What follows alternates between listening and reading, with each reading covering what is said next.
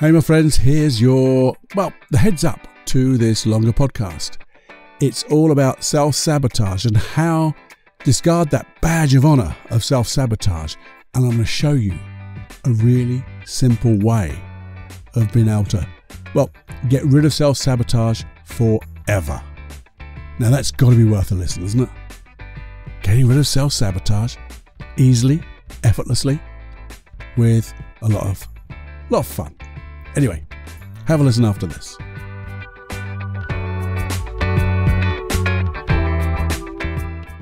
Warning. Warning. Warning. Warning.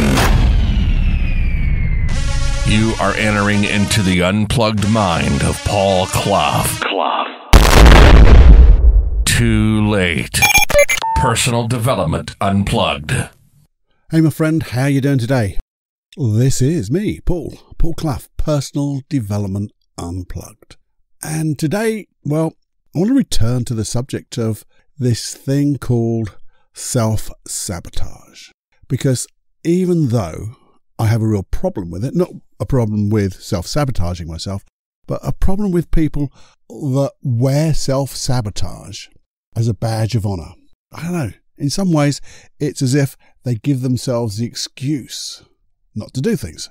Now, I'm not saying that's you, but that's what happens. Sometimes we give ourselves an excuse not to do the things we really want to do because of the consequences of what might or might not happen. And you see, self-sabotage is not procrastination.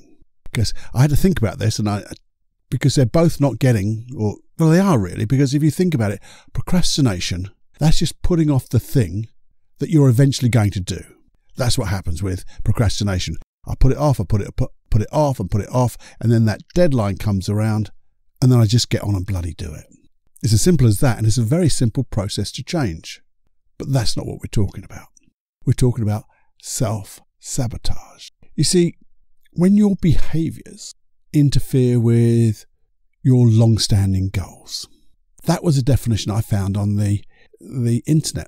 Self-sabotage can be defined as when your behaviours interfere with your long-standing goals. But I felt that was a bit general. Sort of true, but a bit too general for me. Or behaviours and thought patterns that hold you back from doing what you want to do. I thought that's a little bit better. Then I had another look at another one, and it was on a psychological website. It says, when we have self-sabotage, we go into deep trauma and it affects our relationships. And I thought, what a lot of BS. We want to get back to simple things. And I think that thing about behaviours and thought patterns that are holding you back from doing what you want to do, which I said was a better definition, but it forgets the one thing that we come back to time and time again. There's an intention for having those behaviours, for having those thought patterns that effectively hold you back. Because they are very effective, aren't they? You see, let me tell you a story. Because I don't want you to get lost in that BS, because I know that's going to be affecting your dreams. And I say if we allow ourselves to get off the hook, as it were, give ourselves the excuse, that's not taking responsibility. Excuses are just buying into the effects. And we want to take responsibility, be it cause for everything that we do. Take full responsibility. Because when we do that, what happens? We get empowered. What else happens? We get motivated and we get confident to get the result. And when we get the result, we get even more confident. Our self-esteem starts to just grow and grow. So let me take you back to this story. I think I've told it of a sort before, but hey, it's a good example. It's about me being a trainer. And the early stages of being a trainer, I used to shy away from demos. And I just thought of something else. Before I was even a trainer, I can remember when I was a newly fledgling, as it were, hypnotherapist, NLP practitioner. And I would work with people and I'd be really confident of the work I did. I get on well. I seem to get the results. People in front of me seem to change. I would always be a little bit reluctant to test my work because they seemed happy enough, so I just let it go. And then I thought to myself, is that really working? Is that doing my client the service? Because just because they're talking a good talk. Oh, that was really good, Paul. Thank you so much. Yeah, that's really good. I really enjoyed that session. Did that tell me if they'd got the result they wanted? No, not at all. So in the end, I was procrastinating on finding out if they got the results. Why? Because what happened if they didn't? They'd be hurt, I'd be hurt. And what a BS way of looking at things. Because if they didn't get the result, I'm the man to get their result or help them get their result. It just needed a bit of tweaking. And if we didn't know what to tweak, they won't get the results. So you have to test. And in the end, I just suddenly decided, well, that's not right. I've got to test. And I test the hell out of my work in the office. And then I go and tell my client, you go and test this work. Go and test it. Don't try to change your life. Just go out, test it, go to the places where you used to have the problems, the issues, and notice how different it is. Because if it's not different, we're still going to change it. But if it is different, then you know, as a client, I've changed. And that is such a big validation. So anyway, I'd learnt that. But then when it comes to being a trainer, I was really shy. I like the word shy, but I was shying away from some particular demonstrations. Because obviously in a training, you talk about a particular process to teach. And then you would do a demonstration with one of the practitioners. And then they'd go away and practice that, or do a drill and practice that particular process. Then you'd come and unpack it and do that. But you had to do a demo. Now, on the demos I liked, I was up for it. But there was one or two things that I just wasn't, I don't know, there was something about them. And I had this little thought in my mind, in my head. What would happen if I failed in front of everybody? What would I look like? How would I feel? And it wasn't really how would I feel, it was how bad would I feel? How embarrassed would I be? How hurt would I be inside? And then I'd get that imposter syndrome that we've talked about. I shouldn't be here. I've been found out. And so I used to shy away.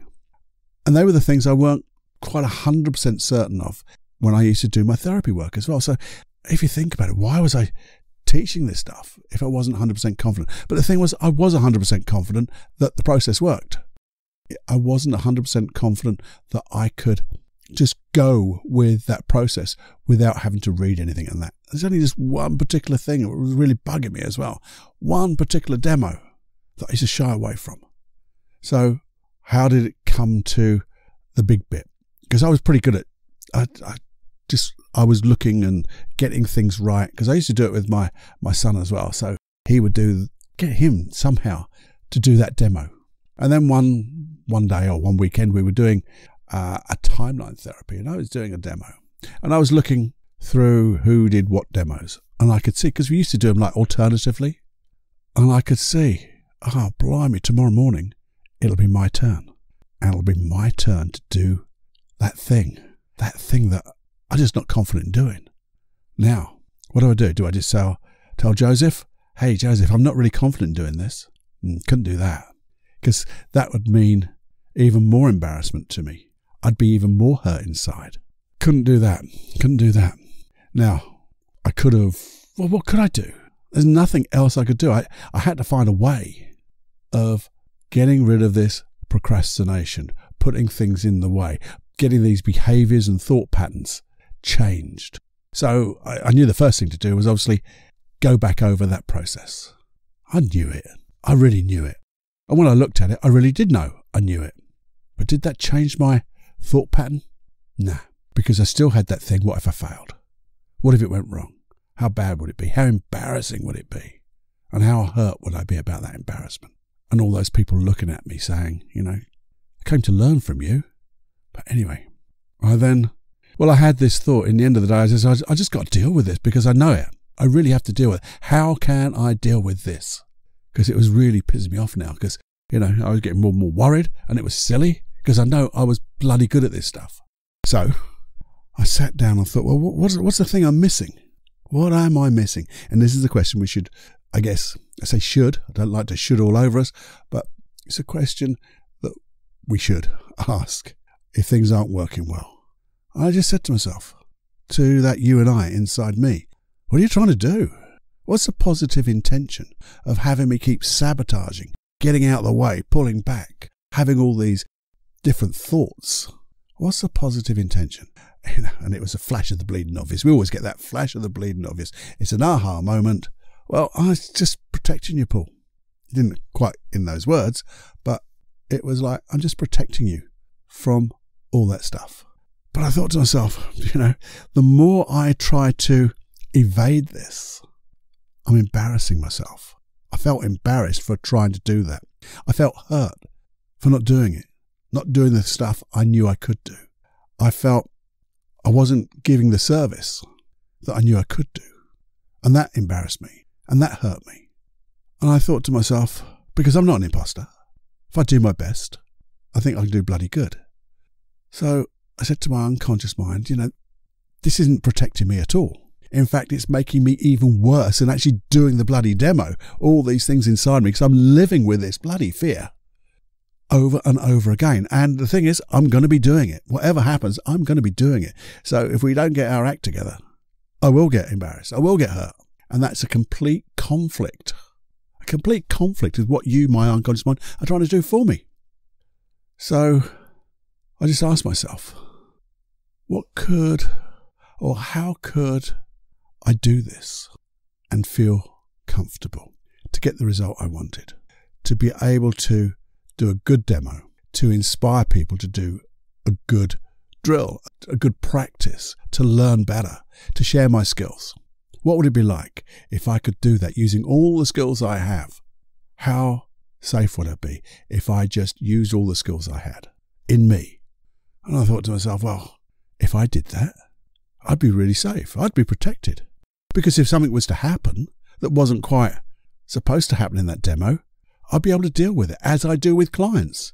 I just treat them as a client in my office. And if things didn't go the way I thought they might go, I will adapt because I've got the skills to adapt. And when I do that, how good do I feel? When I'm working with a client and I'm adapting, I feel actually better than just doing that one process, because I'm actually getting to the real specifics with a client to get them to really change, to help them change. And it just made me so confident. And so I got to the point. I did that demo that following day. And guess what? It didn't go exactly to plan. But it was like I was on sort of autopilot, because in some ways I was listening to myself as well, thinking, bloody hell, Cluffy, this is really working well. But it's a great demo because it's showing these practitioners how things can go slightly not to script. And here's how to deal with it. And I dealt with it. And that client was my client up on that stage. And they got the result they wanted. How did I feel? Awesome. What happened to my confidence? Well, I got competent. I was so confident in my competency, my skill level. Did I feel an imposter? No way. Yeah, are there people better than me? Absolutely. Did I do a good job?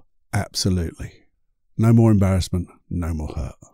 So it was literally understanding the intention and then just asking specifically, and this is the thing, specifically, question to my unconscious mind, how can I get that result a different way?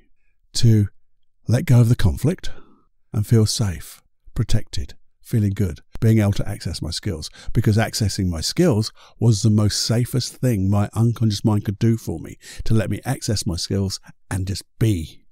Oh, wow, that's awesome. And then I adapted that for every client I work with now, whether it's online or whether it's in the office and wherever.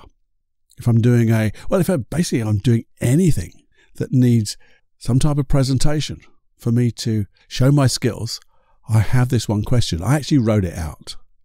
And it starts off with, what would it be like to? And then I'd say to do the stuff I want to do, using and accessing all the skills I want. And I wrote it all out. And I used to read it, like on an 8x5 card.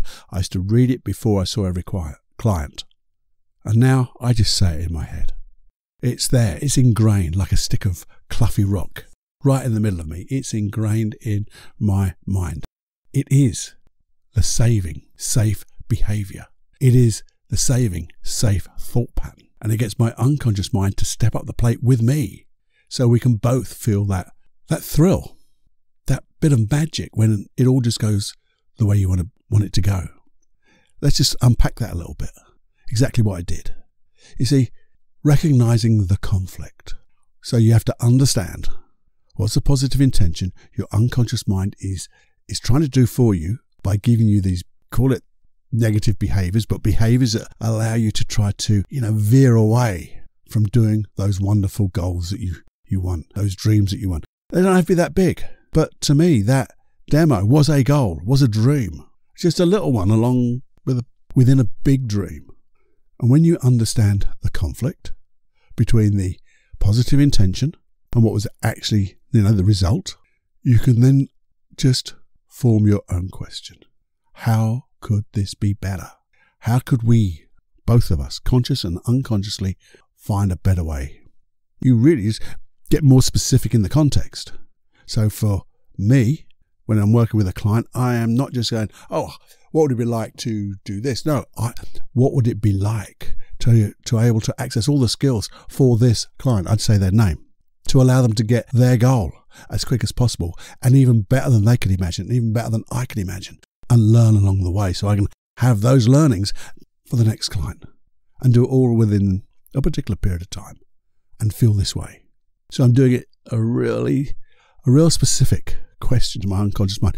And the real beauty and magic of this is you don't have to answer it. You don't have to do those visualizations. We can do later, but on this particular question, you don't do anything. You just ask the question of your unconscious mind, providing it is all in the positive. So you know exactly how you want to be. And for me, the being was being able to access all my skills. Everything I've learned, hypnotically, NLP, using my NLP skills, my timeline therapy skills, everything else I'd learned, my communication skills, everything. And it just condenses itself. And I just do this all the time now. It just becomes a wonderful behavior because my unconscious mind knows now this is what to do. And by giving it a target to exceed, I know it will. So how could you do this? Well, I think, as we said, get specific. Not just, I want to get better at talking to people. No, let's get more specific. Who do you want to talk to? Maybe it is to do something in this dream. What is this dream specifically? What is this goal that you want to achieve? Because you see, if we get specific now, and as you get the results will then generalize into other areas of your life. So as you get more confident in this specific area of your life, the old Clovey guarantee comes in, you will get more confident in being you in different contexts. Because it just happens that way. It's like the ripples of change. You never know how far they will go, but they will go far and wide. You just don't know how far. But you then, when you have a self-esteem that is getting better, fuller, richer, you take that into different contexts. You access different skills, but you know how to access those skills. Your physiology gets to be the way you want to be. You're communicating not only with your voice, your words, but with your whole body, because you're dealing with one specific issue or dream that you have. And then that will generalize into different areas of your life. So funny enough, your work area will maybe get better, or your socializing will suddenly get more comfortable, or your relationships just suddenly get a little bit deeper, a bit richer. So you just have to ask yourself, once you've been specific, what is the intention for sabotaging? This sabotaging behavior, it's protecting me from what? Because it's a protection measure. So what are the emotions it's protecting you from? Now for me, it was embarrassment, hurt, and that feeling of being an imposter. What if I failed? And once I understood that, and once I realized, well, actually there's the same feeling that I'm feeling when I am sabotaging myself. And we take that responsibility to make those choices to sabotage ourselves. We can actually say, well, it's not working. Let's find a better way. So we can keep that positive intention, protection me from that. Now, how can you do that? Sometimes you want to do it a little bit more consciously as well. And this is what I do with my clients sometimes. I say, well, in other contexts in your life, let's forget the issue for the moment. When you are doing something that you love, can you think of one particular thing that you love doing? Can you think of something now that you really love doing? And when you think of that time, think of a time when you were doing it. And if you went back there now, did you feel unsafe? Did you feel any of those feelings and emotions that unconscious mind was protecting you from in that self-sabotaging? And the answer is obviously no. Well, this is no, isn't it? And the reason you don't feel unsafe, because It's not necessarily you feel safe, because when you're safe, you are just safe. You are just being, and you are accessing all the skills that you need to do that particular thing. And you're just showing your unconscious mind, look, over here in this context, it really works. How can we take some of those skills and put them into this new context? And then do that a few times. Just think of another time when you're just enjoying yourself, doing something with ease. Maybe it was, if we're talking about a bit of self-sabotaging on a project, what other projects have you done? Hobbies, they're projects, things that you've done that you've just enjoyed doing that were successful. And get your unconscious mind to remember too. Because when you remember these, your unconscious mind is learning. Saying, oh, if I use that, and you can ask the question, what would it be like if I use these type of skills in that other area of my life, where we're holding ourselves back, shying away maybe? And it's quite simple. You could visualize it out there, or your unconscious mind will visualize it out there now and go, well, that would be better, wouldn't it? Then all you have to do is formulate your own question. Now, before you do that, set your state. Set your state. And how do you set your state? Well, you go back to that time when you felt good, when you felt confident, when you had that self-esteem, when you knew things were going to work out well. And as you set that state, just ask yourself a question. What would it be like? What would it be like to do this, this, and this, and feel comfortable, to feel whatever you want to feel, to achieve this result and feel good? And always finish that question with, and enjoy the process. Not just the result, not just the beginning, the whole blooming adventure, every step of the way. Because we want to enjoy everything, don't we? Even difficult things can be enjoyable because we know we're learning. We know we're building our confidence and our competence. Because that's just what happens. And then you can start thinking, well, when I've done that, what else could I do? What else could I do? So it's just a small step away. That was my meta I have a little meta box on my notes here. And when I was thinking about this, it's just a small step away. It's only a big step when you don't take that small step. And it's really just a change of perspective. Get it right, Paul? Because you're looking at the problem now from outside the problem, how you want to be, not what you fear. And when you're in that dissociated, looking in at the problem, you can say, well, yeah, I can see now that I'm not getting the result that my unconscious mind is trying to do. It's trying to protect me from this, and it's not working. How can I get it a different way? And when you do that, you can have an expectation of finding the result. And that's a wonderful state to be, because it's expectation, not hope now, expectation. You know somewhere you are going to find the right question. You're going to find the right state because you know what you want. You know how it will feel at the end. So what would make that up? And when you do it, you'll feel empowered. Not just empowered at the end because you've achieved it, but you'll feel empowered through, again, that whole adventure. You'll feel empowered to do more of this in different areas of your life. You'll be motivated to stretch your boundaries, we call it enforcing the boundaries, but enforcing means pushing them further, bigger, wider, stretching that just that little bit more so you can achieve. I'll say that again. So you can achieve everything you dream of and more. This or something better. And when you do all of this, I was thinking, why is this so important? Because see, I felt the big why of this, I guess, is because when you start doing all of this, it'll open up your dreams. It will allow you to dream even more because you know now you will find a way. Maybe you don't know the way quite yet, but you'll ask the right question. And for some of us who know this stuff, but like me, know it, but we need to re-remember it. I know that's not a word, but we've got to re-remember the things that we already know to get ourselves in this position and go, well, it worked so well there, Paul. What else? How can we do that? And then we'll never wear that BS badge of honor. Oh, I always self-sabotage myself. No, you're not going to let yourself off that hook. Or in other words, that's letting yourself off the hook of not trying. Because we don't try. We do. We be. We are. And I know because you're here, hearing these things, I know you and your conscious and your unconscious mind, the cogs are turning. It's like that neural pathway. We've now just tipped that domino in that domino rally of this particular neural pathway. And now it's beginning to meet the other one. And that synaptic gap is beginning to fire and fire. And what fire together, wire together. And it becomes a new way. But then that new way becomes the norm. And the norm then becomes something to exceed, to become the old norm. So you can find a new norm. And we're stretching.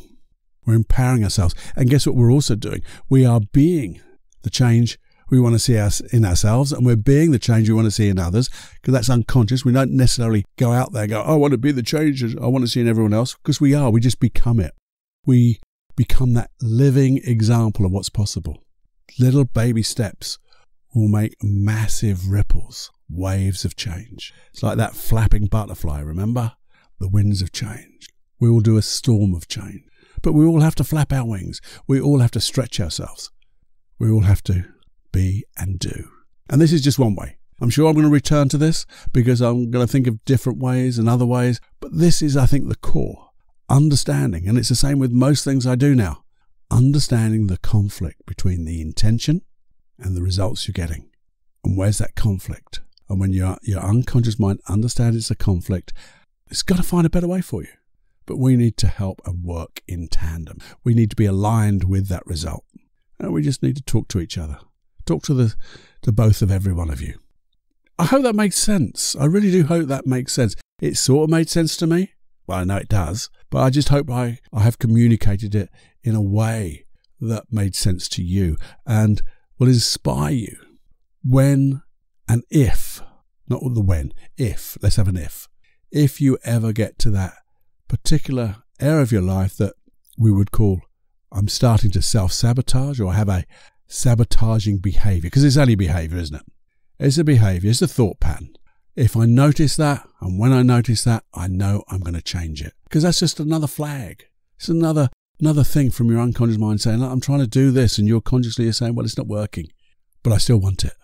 I want you to protect me, but I also want to be protected and do that stuff, because it'll make us better. It'll allow us to grow. Now, I know, one thing I do know, inside all of that, there's some golden nuggets. I do hope they shone out for you. And what I'd love you to do, as always, please pass this on. Share this podcast, this episode, because it will make a difference. It will make a difference to the people you share it to. It'll make a difference to the number of people who are listening. Hopefully you and they will put a review up, or more importantly, subscribe, which again helps all those. I don't understand them, but there's a load of things called algorithms, which will make this a little bit more easier to find.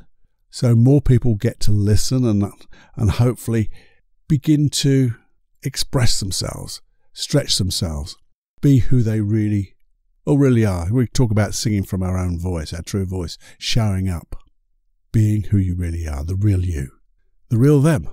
So if you could, and you would, now we've finished this, just for the moment, just share it to 2, 3, all your contacts. Now that'd be too much, wouldn't it? But just, if you would, share this episode and the podcast, Personal Development Unplugged. Because if you think about it, so many people will tell you the secrets of self-sabotage. There's no bloody secret. It's simples. In simplicity, there's genius. And that's what we're going to do. Breaking down these myths, these taboos, these secrets into simple steps that you can take, I can take. And if we can find a simpler way, not too simple, because we want to make sure we get the return on our investment, want the highest investment, the goal, the rich rewards. But we need to share it. Share it into this integrated field of learning that I bang on about every bloody episode, only because I believe in it so much, so passionate about sharing this stuff. If I wasn't passionate about it, I wouldn't be doing it. And I know you would be here listening if you weren't passionate about it too. So let's be passionate. Find the passion. Allow the passion to throb through you. That's a picture, isn't it? And have more fun than you can stand. And be and do. Anyway, enjoy. Let me know how you got on with this and any other of the podcasts. You can just email me, feedback@personaldevelopmentunplugged.com. And if there's something that just tweaked your imagination, or there's something you go, oh, I wish you'd talk about this. I got this little issue, but I wish you'd talk about it. Something a bit more specific. Let me know through that same email, feedback@personaldevelopmentunplugged.com. And, well, it won't go anywhere else bar me. You get a personal reply, and hopefully then there'll be a real change and a real set of skills that we can develop together. Because that really makes my heart sing and makes my little brain cogs move around to find these ways for you. Even if it means developing a new process, which I'm in the midst of doing already. Something spurred my mind a little while ago, and I'm writing it out now. So I've tried it with a few people. I'm going to do it with a few more. But it really seems to be getting great results. And this just comes from really just being there, letting the passion grow. Don't have to find your passion, just let the passion come out. There you go. Anyway, as I always said, and I have said already, have more fun than you can stand. And I wonder, see, if I talk to you, the unconscious mind, what would it be like? Oh no, it's a question, Cluffy. What would it be like if you were to surprise their conscious mind for feeling happy for no reason? Ooh, what would that be like at any time in the day? Just surprise them, feeling happy for no reason. Okay, until next time, this is me, your friend, Paul Clough, Personal Development Unplugged. Ta-da! Hey, don't you just hate selling your own stuff? I know I do. I can sell things. I've got all those techniques and things like that, but that's not about selling my own stuff. But I do need to let you know, we've got a lot of free hypnosis tracks, over 40 hypnosis tracks at paulcloughonline.com/podcast. But on top of that, there are some premium hypnosis tracks together with two, I think, really quite good, well, not quite good, Paul. They are good, effective, things that work. They are two programs. One is Free Your Life of Anxiety. First 5 days are absolutely bloody free. So what have you got to lose other than your anxiety? Certainly gives you a great insight into what anxiety is all about for you. And then obviously then there's the premium side. But also we have Supreme Inner Confidence. And don't be put off by the word supreme. It's a little bit of clickbait, I guess.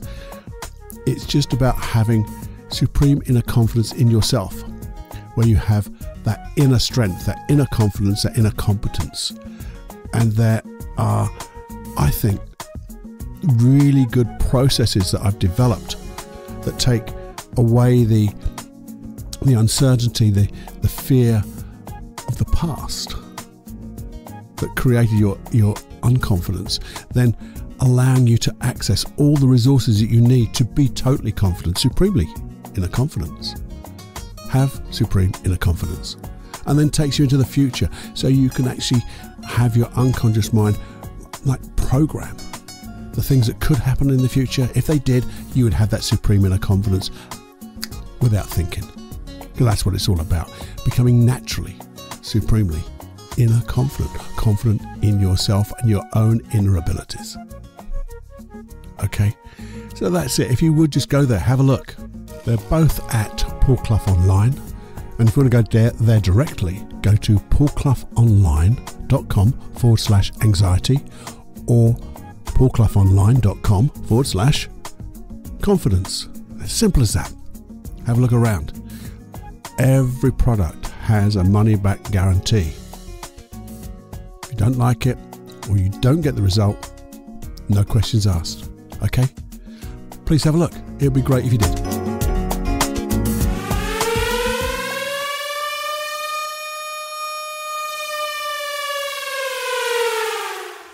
Warning, you are now leaving the unplugged mind of Paul Clough. It's time to fly on your own. Be brave, my friend. Personal Development Unplugged.